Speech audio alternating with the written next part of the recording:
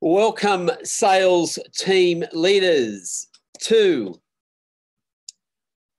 STEAMroom, Sales Team Leadership Online. This is where and I'm going to try and slow down. It's been a busy week, and I do have a confession to make. I get a regular infusion and got it again today. Nothing fatal, but it is something that I have to get each month, and it does play a little bit around with the emotions. No, it has nothing to do with the feral beard growth or indeed the feral hair. That's all to do with lockdown. I'm just not game to even attempt to cut my hair in a mirror, and doing something about the beard, well, I just left that in as part of the party because I figure it all just looks like part of the act. But we're not long away here. I'm in New South Wales, and it appears that next month we will be carving it down. So I'm just going to start the show by talking about, or going around the traps with all of the training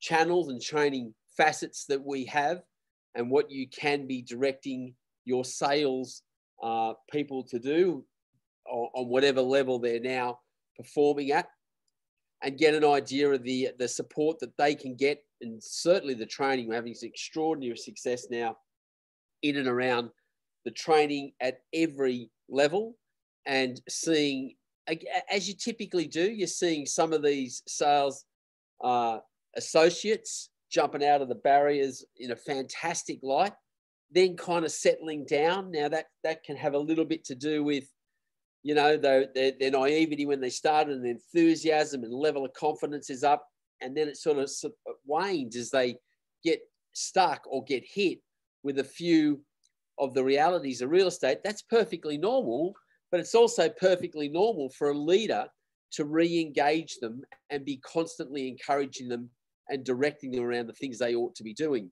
So I'll talk to you about what we've done this week.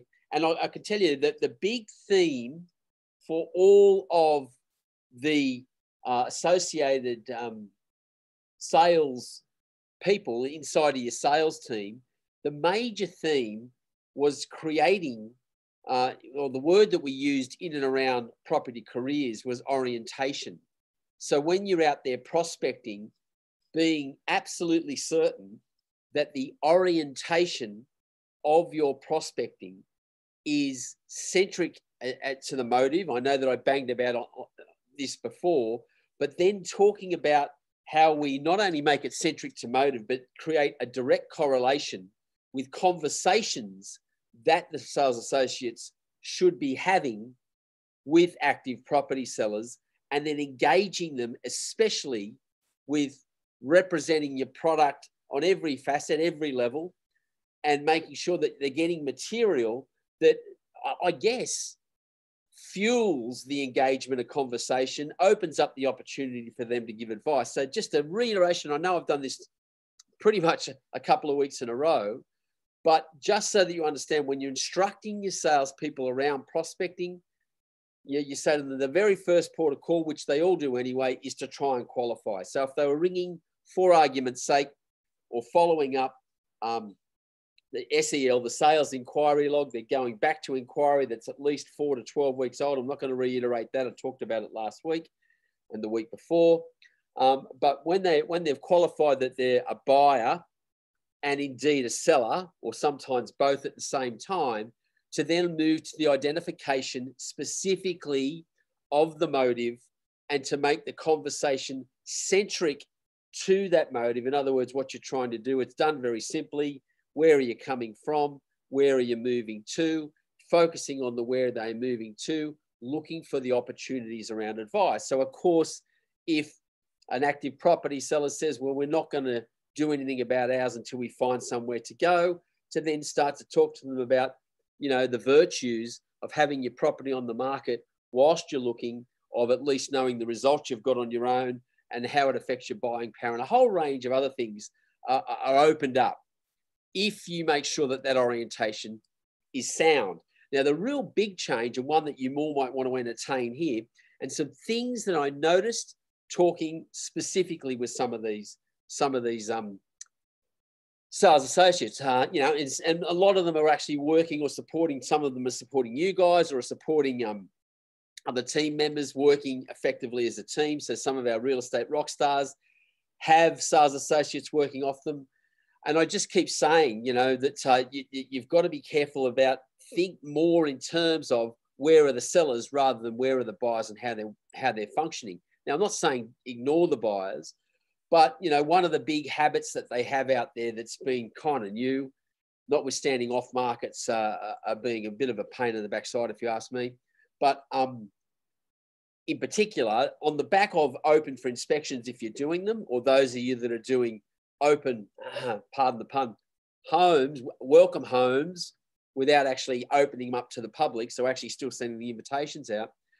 When you get them through, I say, don't have your sales associates follow them up on the same day, on the Saturday. Lots of agents are doing that. And I know that you don't want to miss buyers if they're there in offers and all that sort of stuff, but I'm sure that you know which ones they are and you can follow those up. But in terms of prospecting, the sales associates should be calling them on a Monday and or a Tuesday, but preferably the Monday, because then they can use the assumptive close. And if that's consistent with the invitation, and that's consistent with what's happening at the welcome home, and, you know, Kelly Canara Batt, who heads up or is the sales team leader at McDowell Real Estate in Rotorua. We were just talking yesterday, and some fabulous things I got to report about what she did around setting standards with the team. And I'm going to have her on here. Like, I mean, Kelly's heads up a team of over, or getting close to 30 odd salespeople. And she pulled 9 of them in just this week and said, look, you've got to focus on standards. We've got to get the standards to the level that they need to be. So I'm going to talk about that. And I'm going to get her on here. Hi, Kel. I know that you can hear me. I know she's probably freaking out. Oh, I don't want to get on there. You'll be just fine. She made some wonderful leadership moves in the right space. Anyway, back to prospecting.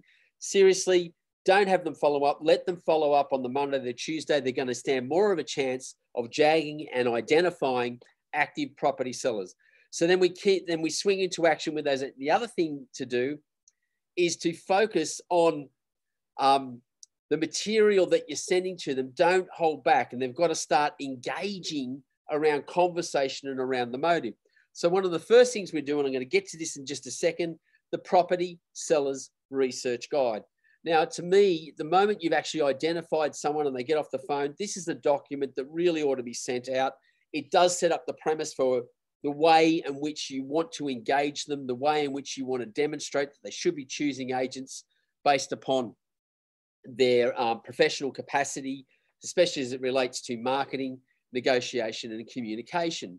So if they've got that, and this can also create the spark when the sales associate, or even you as a sales professional, are calling back, or one of your salespeople are calling back and engaging with them, it sets up the premise for good debate and good conversation, where you can say things like, you know, comparative value is nothing more than a subjective opinion. It's nothing more than a benchmark, and it's not what you get. What you're going to get, what you are going to get back in return is basically market value. And you can't test market value without taking it to market. And it's a subject I don't want to debate with you, which leads me to my next point, because then I say what you can then also send them with the right cover letter, you know, in the second week or otherwise. Why not send the comparative market analysis out? Why not put together a CMA? The sales associates can do this. It needs to be devoid of any opinion that you or your agency or they have made, just giving information. The cover letter needs to be consistent with the Property Sellers Research Guide. I'm looking at talking that one through, writing that letter as an example for you to follow. And then you send this out, and then they've got information, they've got more fodder to discuss about other sales that have occurred around them. This is also leading to the next point that I'm going to talk about. From there, you definitely put them on the SMS router. I know that we've already talked about this before. Then the market roundup or some sort of newsletter that's being sent out. You need to be very, very strong on accolades. I'll get to this in a second, but it's one that I'm really pushing hard, especially with those in real estate rockstar. So I'm getting the peak performance professionals. I'm saying, you know, you tend to forget over a period of time that the power and strength of your recommendations and accolades need to be fed back constantly to sellers. And again, stay away from rate my agent at this stage because it's pre-listing stage. And then what we want to do is we want to be sending that, that information independent of drawing the attention of our competition out there. Two-view websites, I've spoken about the virtues of these over and over and over again. These combat the off-market phenomena. If you can actually still be communicating with buyers, if you are in lockdown areas where you can't run open for inspections or otherwise, I know that not all of you are having that problem, but you do need to be prepared for it in the event that it does occur. And then, of course, especially combating, again, those combating those off-market propositions, your buyers. Be speaking to and basically emailing and sending some detail on specific buyers you have on hand so that any active property seller knows that, you know, they should exhaust the opportunities that you've got rather than you getting the bad news where some agent's got under your guard and said something about that. And the other thing that we are now focusing on beyond accolades, on top of accolades is building case studies. So you need to build case studies. I'm eventually hoping to incorporate these into listing pad, into your listing presentation, which I'm going to talk about in just a second. And, you know, those case studies need to say, well, look, this is the motive. This is what the people were trying to do. Here's the marketing product that we recommended and they embraced. Here's the result we got. This is the number of buyers we had. This is how long it was on the market. Because if people can see that sort of evidence, it is all conducive, especially in the listing presentation. But even if it's being sent out beforehand in the prospecting stage, it's all conducive to them even debating with each other, saying, look, you know, these people hadn't found a property. They put their property in the market. Look at the result. They got their move and they're happy. They're over the moon. I think we should just ring our agent and leave it to them. And again, we're seeing some enormous success, not least of which was with one of our salespeople, Ange Soralis, and he's offsider. So his sales associate is Stuart Hatfield. And Stewie does lots of work with sending out the two-view websites as examples to any of the active property sellers on the prospecting list. We're now pushing out the case studies, the accolades are going out, and now sending out the CMAs. All of this information constantly happening is what creates a relationship. So the big thing that but in terms of orientation, it's all about creating service, keep it around the motive, not pushing too hard for the listing presentation, because a lot of people are quite dubious with all the situation that's going on. And if you are writing something down there as a leader right now, I say this very simply to you, you should be prospecting with the aim to win a listing presentation by invitation rather than solicitation. And that's the major theme that we're pushing through. When we came up into sales trainer at the moment, so again, we've still got this theme in and around the PSRG, the Property Sellers Research Guide, pulling out what we talked about this week was pulling out all of the facets that sit in there and how these ring true inside the listing presentation. So I started some training. Those of you that are in the eastern states of Australia, you might want to join into that presentation. You're welcome to do it. The only problem is that it starts at 7 a.m. on a Friday, and I'm pushing that out to the guys in Rotorua in New Zealand. So I've got all the New Zealand people, and you know, Bay of Plenty, some of them up in Auckland. So they're all coming on board, and I've got some of the sales associates in there doing it, and some of the sales professionals, I should say, and some of the sales professionals that are now developing their presentation are actually jumping on as guest speakers, as guest presenters on there. Not least of which is Young, who's a rookie, by the way, Sean Donovan, but he's had some tremendous success in graduating from the sales associate level, creating great listing presentations, and he's creating great case studies because he's now listing properties without discounting fee whatsoever, selling the marketing product of his choice, and not, he tells a story the other day where he listed this property. He said, it was just amazing. It worked just the way that you said.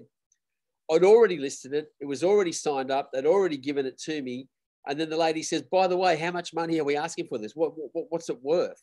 So he managed to push price to the end successfully. So he was quite dubious until he saw it in play and saw it working. So we are talking with them, you know, and what we're doing with, and as I said, I've got Ange and Stu on that. Stuart Donovan's doing a lot of presentations, and every Friday morning, it's going for 13 weeks. You're welcome to jump on board. If you do delay, don't panic. We've got the same thing that's going to occur in the eastern states, and I'll be working that one through and making it available to a lot of the teams that we have, but notably it'll be done in and around the Hillamatiri listing presentation. I've got the green light to do that, and I'll be inviting all of our people up and down the East Coast, you know, your Ray Whites that we've got, your people that we have in Sydney, Nidus, all of the guys out on the East Coast, up there on the Sunshine, the Gold Coast people, Brisbane, Justin. I know that Jack, you're listening here. You're welcome to jump on board and see that listing presentation formulated.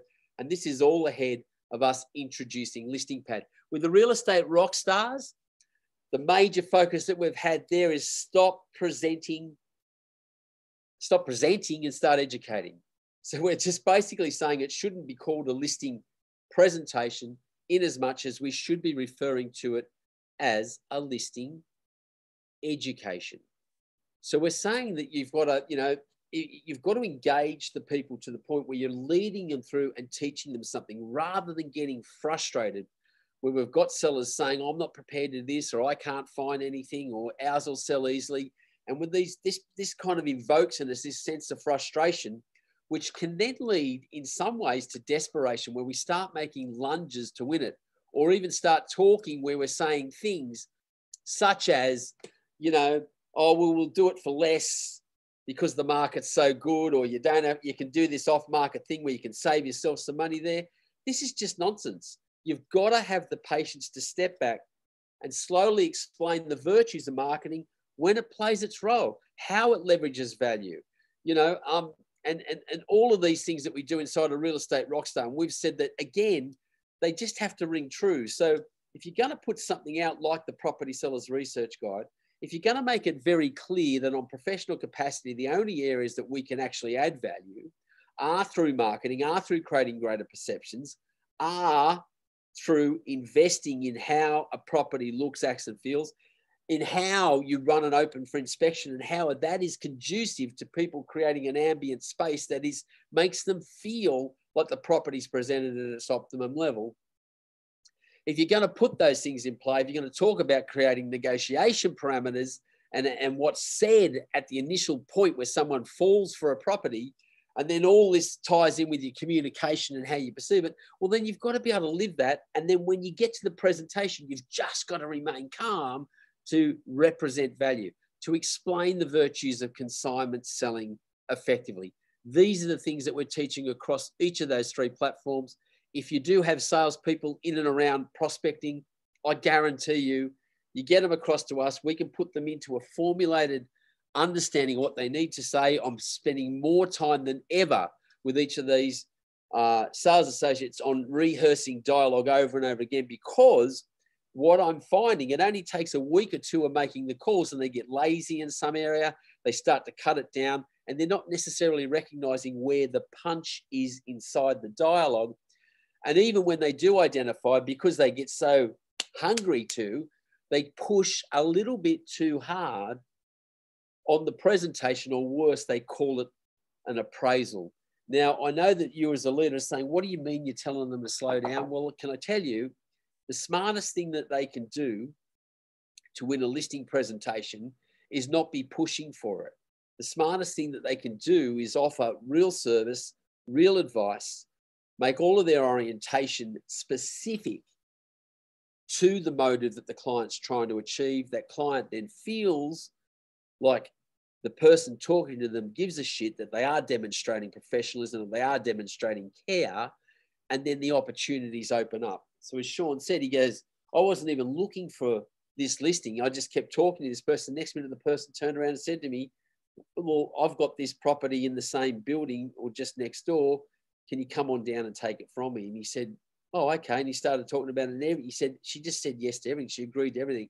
He said, I'm pretty much certain it was to do with everything that led up to that point, that led up to the point that I was discussing it with them. Still working heavily on property market. A Prospector 4 is on its way. It will be here. I would say probably in November we'll be ready to officially launch it, but that doesn't mean the Prospector 3 point, whatever it is, isn't in full swing. It certainly is. I've mentioned some variations that we're doing. If you haven't given a lot of attention to your property sellers research guide, I implore you to either contact me and talk about, number one, how you get it on the front end of your site. Number two, how you then get it into margin ads on social media. Make sure that you've got it in hard copy and it's being used as a qualification at your welcome homes. And as you just heard me, the moment you're identifying active property sellers, it should be going out with a cover letter, as it completely overrides, if you ask me, any form of pre-listing kit. It doesn't talk about that. It offers bona fide advice. It makes admissions, and I'll get to that in a second. I might even call it up and have a quick look at it if time permits. To view, that's being improved. I've already talked to you about case studies, and we're going to introduce that. There is another referral letter that we're going to be bringing into as a we have recently sold, that comes direct from the seller that you've just sold the property for. All of this precedes, so not next week, but the week after. So next week we'll be talking again or running our cream stream, but the week after next we do steam again. And the topic of, once I've just gotten out for the planning meeting that I'm going to bring up right now, will be what we call state of origin. We want to get your business into a state of origin. We want to show you how to wrestle and take control of prospecting. Can I tell you, in the future, months, weeks, and years, if you don't take complete charge as a sales team leader of procuring new and incoming prospects and the continuity of such, you'll probably perish. I think this business is getting tougher and tougher. I think that agents have tried all this crappy ideals. I can tell you now, beyond any shadow of a doubt, still the number one draw card for prospective sellers is presence in your marketplace, and you need to be the architect of that. But in order to do that, in order to fuel it, in order to fund it, there needs to be incentive for the company to do that. And we will be talking about that when we talk about state of origin and how you implement it for the better. And I've got to say this, I know this is a bit off track, but even today, I was talking to one of our leaders who's in the middle of an acquisition, and the salespeople, there's two salespeople that have run a startup. They've gone for several years. They're struggling now, which that's the norm, and they're ready to sell, but they've still got the sales bug. They're down and out at the moment. They really haven't produced anything what they're capable of, but the track record would mean that they would come back. And the first thing I said to the leader, I said, look, just run your standard presentation to a peak performer. I said, the key is we've got to pull them out of the negativity here at the moment. But when you run that 4-stage evaluation, when you ask the right questions around that evaluation, which essentially is, what are the things you love doing? You're doing for nothing. What are the things you love? What are the things you do under sufferance? And of course, what are the things you should be doing? And he started to show the support that his company is offering and what they can earn and their capacity to earn. This principal, for want of a better term, who's now going to be working on board with him, was just completely blown away when they saw the earning opportunity that they had by being fully supported, as opposed to going it alone and having all these bloody assistants and all that sort of stuff. It's a complete misnomer, and not a lot of leaders are pushing this or understanding the opportunities that they can offer performers. And similarly, there's not a lot of professional real estate agents that places enough value on not having to worry about the constraints of running logistics and all that sort of stuff, and just having things there. If you can produce ready-made active property sellers, you will have salespeople lining up, because then they just get to do the bits that they enjoy thoroughly. All right, just wanted to talk about the planning meeting. It's that time. And I just think you need to have a very strong orientation given the space that we're in right now.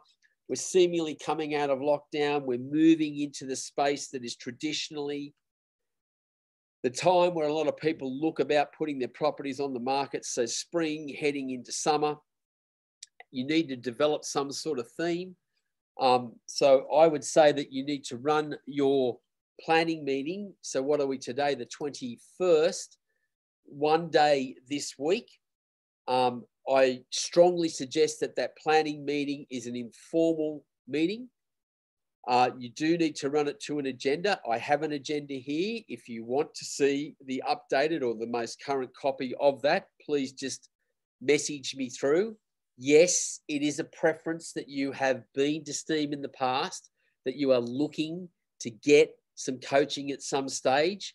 You know, I'm not a communist. I do this for money. However, if you're struggling at the moment, you're trying to get the whole thing show on the road and you need to spend a bit of my time, I'm more than happy to give you that time to at least point you in the right direction. And if setting you up with a planning meeting, getting understanding is going to help you, I'd be more than happy to do it. So what you do with that planning meeting, you need to have a theme for the month. The theme that I would be suggesting to you this month is orientation in prospecting, if you like, platforming in presentations the right way, and then at the top end, providing a listing education rather than listing presentation. So again, you can see it's all about the product that the orientation and the way we're looking to bring customers in. Yes, the centric focus is listings here right now. You need to have an action list and an action plan. So it's like with every meeting, you want to come out of that with a specific set of actions. Then you need to immediately set the goals and targets. I am just absolutely floored on the number of salespeople, forget about leaders, but salespeople that just come in each day and they do not have specific goals as attuned to specific targets. It's very simplistic. And the last session that we did here was about having the scoreboard. And again, I've got to push hard on that one. The number of offices that don't have a clear scoreboard in public view on production numbers just fascinates me. As Vince Lombardi said, if winning isn't everything, why have a scoreboard? Winning isn't everything. It's the only thing. And if you don't know where you're headed to, you're already there. To be honest with you, like if you're sitting there and you're just going, well, we're not real sure where we're going. Well, it's when people say to me, how many sales do you want to make? They go, lots. Well, what's lots? What does that mean? For goodness sake, get the goals and targets specific, understanding the goals are mandatory. So they, by their very nature, need to be conservative. They need to be benchmarked against what that person did the year before. If they're new, keep them relatively conservative around what you think can be done. And then focus with that individual on short putts. You hear me say this. Those of you that have been to property careers will know that I say that the way to get someone to build their confidence and give them enthusiasm is give them short putts. So often I see people come into this business and the sales team leaders direct them straight to the most complicated part of prospecting or the hard grind part of prospecting or the area that's going to be a lot of work for very little result. To me, I try to make it look as easy as I practically can. I take them straight to the high yield sources where there's quality listings, that cost very little to get hold of and are easy to do. And I tell them all the time, prospecting is easy. You look at any presentation I have, I start by saying that. Finding sellers is so friggin' easy, I find it boring. And I know some of you are sitting back and saying, oh, that's easy for you to say in your bloody training role. Well, I'm telling you all, if I was working with you, I'd be outgunning all of you on the number of prospects because I would just be on the phone talking constantly to people, offering them good advice with the right set of orientation. In any event, get the goals set and they need to be spent again last year and be very clear on it. Do not start the next month with everyone knowing where they stand.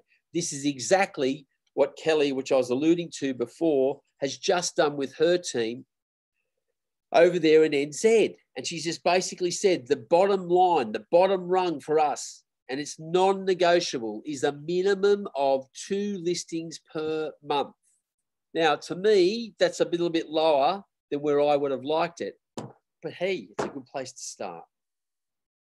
At least everybody is clear on that, and you can drag it up. You do not raise the standards of your team from the top. You do it from the bottom. You lift it up from the bottom. You say, we will not go below that.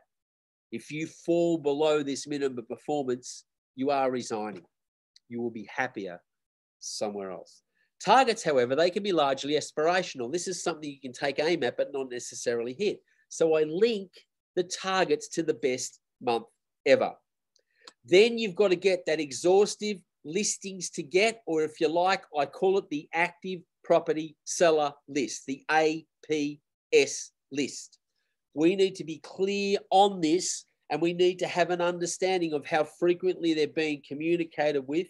You will hear me talk about this the next time we jump on board here, when I create that correlation directly to the state of origin, how the company starts to wrestle control of its prospects, nurture them through, and instead of your salespeople having to sell them in, we make it easy to buy. That's what we were doing when I was talking with in each of the products that we have, training products, and encouraging you to make sure that that passive contact is up. Because the more you can give them, if you send them the property seller's research guide, follow that up by sending them a CMA with no opinion but good information, put them on the SMS list that tells them about the sales that you're making, give them the recommendations, give them the case studies, give them the 2-view. All of that product is then conducive to them seeing that your professional capacity and your capacity as a real estate agency is high. So this then invokes the invitation. They invite you. They're asking you to come and take care of it for you, rather than you having to focus on solicitation, which I think once you're in the mode of solicitation, that's invariably going to lead to fee discounting, or that's invariably going to lead to concessions around marketing or this off-market phenomena. But if you are demonstrating clear value, if they can see all the components and it all adds up to a professional capacity that outpaces your competitor, then they will invite you to come run your listing presentation and invite you to take the listing on board. So you move through that, get those listings to get, determine the current status of each property, establish reinforced product marketing mediums, which I just covered off then, and commit to some actions around what you have to do, even if you have to go through them individually to figure out, so that you as a leader know where you stand on the listings that you're going to get, understand your shortfall. Then you can move to prospector, which is the next item on the agenda. Have a look at the foothold activity and what needs to be done to lift the presence in the marketing precinct, whether it be for sale card, fat boys, your PMBX, which is put the message in the box, which is the other agents just listed sign, and you put that just listed around other agents' properties when they list them. Amazing grace for sale by owners, to let by owners, other agents' signs or other agents' withdrawals, which you've probably forgotten about. And only because you're thinking there's not many, but they still exist and you can still get in there and get some action around them. Then, of course, your traction actions. These are where you've got listings. Are you sending out your PSRG, your property seller's research guide? Is your 2 views? Are you sending those out so people can see them? And I'm talking about active property sellers. Is your just listed, your LA woman going out, your welcome home invitations? These are ones that get forgotten so bloody quickly. Welcome home invitations are an integral link of actually making the connection with an active property seller. Market roundups, sellergrams, Telegram, Sams, all of those things, and where you've recently sold. Then momentum tasks. These are all related to accolades. And now we've just talked about case studies and the property seller's research guide in the digital format. That's another one that you should be focused on getting out. I won't talk about the next part, which is basically just your R2Ss. For most of it, that's not a really big deal at the moment in terms of planning. The orientation of your planning should be at the inception. You should be putting loads of energy right now into your prospecting, into understanding the orientation of your prospecting, into understanding everything that's coming up there and how your company is servicing those active property sellers between identification and getting them to a presentation.